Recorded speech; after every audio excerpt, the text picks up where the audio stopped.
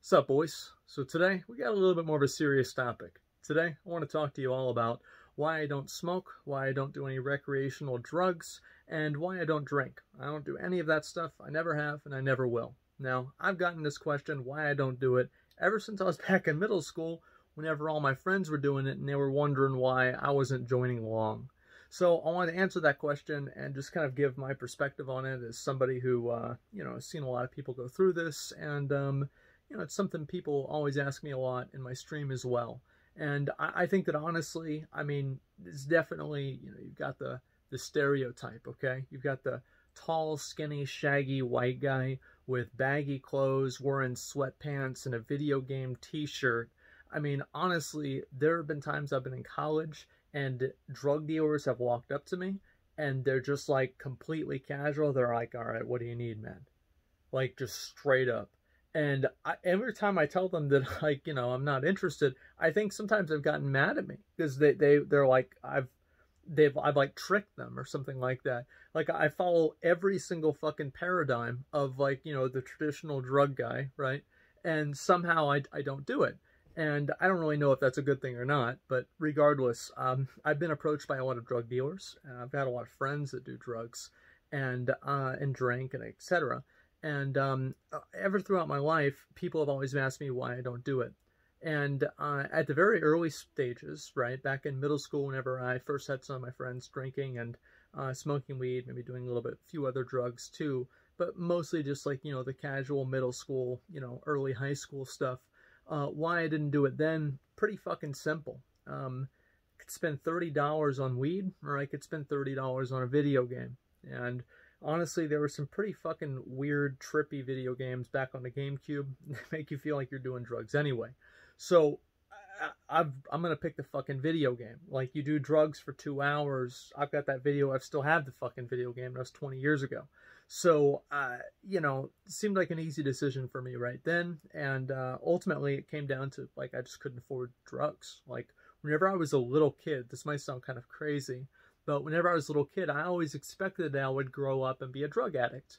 Because, watch the streams, or not streams, watch, movies and stuff. And, it's like, yeah, that'd probably be me. I'm kind of like a crazy guy, and these crazy guys doing these drugs, yeah, I could do that. And then I got older and I realized that they were expensive, and I changed my mind. And I think it's just that simple. It's a lot of fucking money to be a drug addict, especially if you're doing anything more than weed. Like cocaine is really expensive. Anyway, point is that the money that I would have to spend on it was definitely a huge deterrent. Now, obviously I'm a streamer, right? So I'm able to afford it now. Why do I not do it now?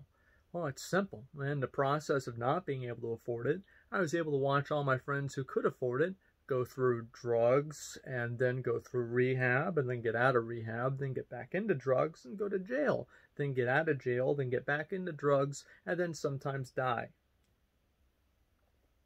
So, you see that happen a couple of times, and you think to yourself, you know what, maybe this isn't a good idea. Now, I want to make sure that you guys understand something. I do not live the healthiest life. I live like an animal. I've always lived like an animal. I do not treat my body like a temple. I treat it like a zoo. And I've always done things like this. But there are certain things and certain risks that I'm willing to take, and others that I am not. I figure that, you know what? Yeah, I've got a pretty bad diet. I drink a lot of soda, which caffeine is technically a drug too. I know that there are a lot of people that get defensive whenever I make a video like this, and they'll bring that up. Don't worry, I'm fully aware. Other than that, though, it's not really something I like to get into. Anyway, the point is that I do some unhealthy things as well. Let's keep that to as much of a minimum as possible. And that's always been the way that I've looked at it. So I'm kind of like, it's almost like in a video game where you have a certain amount of talent points. And it's like, I have this many talent points that I can spend on indulgences.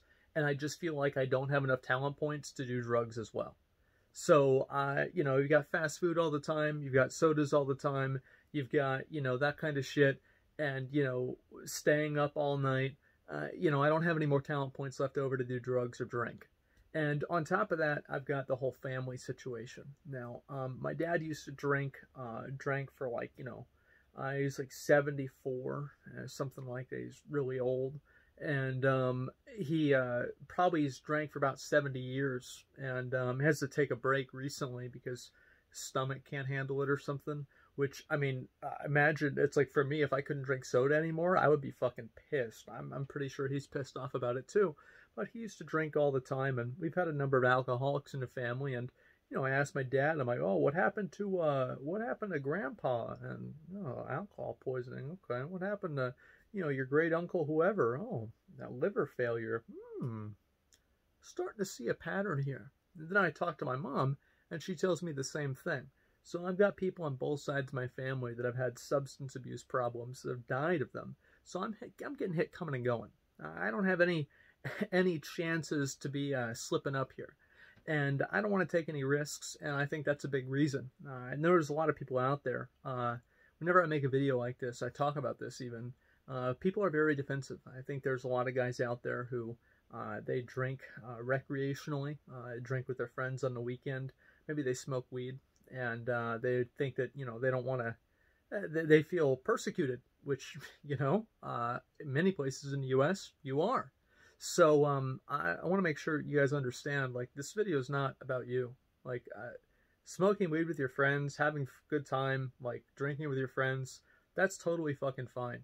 And the only time I have a problem with it is if you get in a car, okay? Other than that, everything's totally fucking chill. And I do want to say, though, I've never met a single person whose life has been made better by heroin. It's just the fact. Same with cocaine. I've never met a person whose life has been cocaine or one of these hard drugs has been, or methamphetamine. I've never met a single person who that drug has been a net positive on their life. And I definitely hope that people who are younger take that seriously. I absolutely do not support that at all. And I also do, however, support people who are addicted. Getting addicted to something really sucks. And I mean, like, you could say I'm addicted to, like, caffeine or, like, soda or whatever, but I've taken breaks from that for a while. There are, like, mild withdrawal syndromes, but, I mean, being addicted to caffeine, you get a headache for a while, and then, you're able to wean yourself off of it. It's one thing, and then, if you just quit cold turkey on alcohol, sometimes for some people, they die. So it's a completely different universe, a completely different level of addiction, and if you've got that problem, you've got my support entirely. I think that's a terrible position to be in.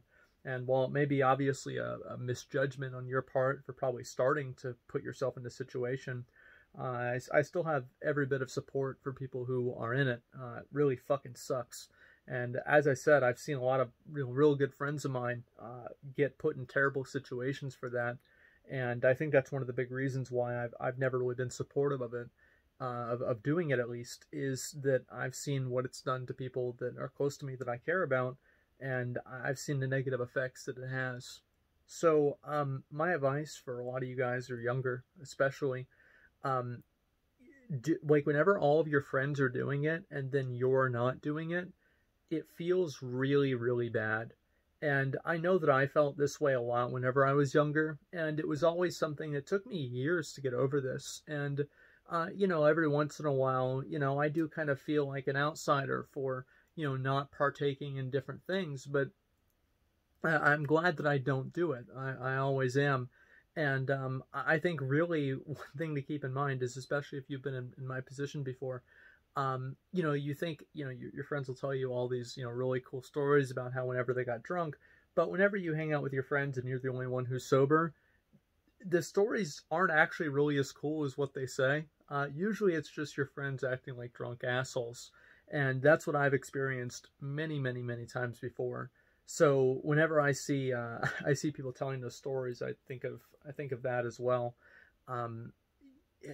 Usually I just don't think, I don't know, man. Like, I'm trying to think of a way to put it, but it's just never really been something that I've really thought was super cool, I guess. And I think whenever you're younger, you get put in a situation where you feel like you have to do it. And I think that if it's like, smoking weed or drinking alcohol, unless you're like in middle school or something like that, it's not the end of the world if you partake a little bit. I think that's generally okay. at least to try it out to see if you don't like it or if you do. I think the problem really, of course, people drink in moderation, people smoke in moderation. These types of things I think are fine. The problem is whenever it goes beyond moderation and it becomes an addiction. And if you're doing that, I think it's completely fine, though. So my best advice is to try to have something that you can do on your own that makes you fulfilled. Because I think that for a lot of people, they have like a friend group of people that do that, and because they don't do that, they feel like they're not part of the friend group. And I think that the best, I guess, like force against that is just having a strong personal sense of self-worth and also having a strong sense of identity. And as long as you have that, I think that it's much easier for you to not feel like an outsider because you're not doing it, or not feel that you're, the odd guy out for not doing it. And I think also as you get older, the coolness of those kinds of things definitely diminishes. I think that, like, for example, drinking is like really, really, really cool. And then really by the time you hit 21, it already goes down. And, the amount of people that I knew that thought it was really cool that they would go out and drink at 25, much smaller crowd than whenever we were 19, okay? And now that we're older, it's even smaller. People do it, for occasions, but it's nothing that people really get, like, psyched up about. And I think that it's definitely something that gets a lot easier whenever you get older. But, as an older teen and like a younger adult, like in your 20s, your younger 20s, it's really hard and fucking sucks. Like I've tried alcohol before. I've tried to smoke weed before myself, and I can never really get into it and really enjoy it as much. And so I consider myself lucky. And it's kind of ironic how growing up poor ended up being a positive in this way for me, because I could never afford the drugs, and by the time I could, I didn't want to do them anyway. So, if I had grown up in a different situation where I could have afforded them, I could be a completely different person now. Based off of my family history, there's a good chance I could be. And I think that, people will always criticize and say, like, oh, you're afraid to do them. Yes, very, very afraid. I very much am. One time I took a hydrocodone, and this was for, I had some teeth pulled out, and I remember I was like writing something, and I remember I started feeling weird, and I remember like my sight started going away, like I couldn't feel my fingers and like my toes, I couldn't feel any of that, and like I was like getting like really cold and really hot, and I remember I was just like crying and like screaming almost. And my mom grew up in the 60s, okay? So she was sitting next to me on the internet watching a YouTube video, and I think the best thing that she did was just, I think she turned the sound down on the video, and, put her hand on my shoulders, like, it's gonna be okay. But, she wasn't really too stressed out about me I looked it up. I think it was an overdose. I have no idea. And I remember, like, just thinking, I was like, damn, I hope I don't fucking die here. This is gonna suck. And, it scared the shit out of me. And I'm very, very afraid of doing that kind of stuff. Probably too much, but regardless, it's something that I'm very hesitant about, and I would absolutely recommend other people don't get into recreational drugs beyond like weed or drinking alcohol or something. I definitely don't think that it's a good idea, and I do my own bad stuff. I never really, nobody should live the way that I do. I'll say that right now. Nobody should live the way that I do. But, that's what I do. And anyway, I just wanted to make this video and kind of answer the question and kind of talk about it a little bit more of like an open way of just kind of why I don't do recreational drugs, or why I don't really drink, and why I never have, and why I never really ever plan to either. Would it be the end of the world for me to take a sip of alcohol, or, drink champagne at a party? No, it's not a big deal to me. But I'd never do it on my own. But if everybody really wanted me to do it, maybe I'll have a glass. It's not a big deal, right? It's not something that I'm like deathly afraid of or anything. It's just not something I like doing. It's not something I'm interested in, and it's not something that I want to spend my time doing. I think that's really all it comes down to. And I think that having that perspective is the healthiest perspective to have in a situation like this and with something like this. And as I said, it's really hard growing up dealing with it, especially whenever all of your friends are doing it. And I think that's the biggest struggle. And later on, whenever you get older, obviously like personal trauma, things like that might make you want to do it too. I've kind of been in situations like that, but I've just kind of solved the problem differently. Overall, it fucking sucks. And if you're in that situation, you have my full support. And I was in that situation for years, and it will get better, I guarantee it. So anyway, guys, that's pretty much why I don't drink, do drugs, or do any of that other kind of shit. But I do plenty of other stupid shit too, so pick your poison. Anyway, guys, thanks a lot for watching. Let me know what you think, and that's pretty much all I've got for you. So until next time, boys, peace.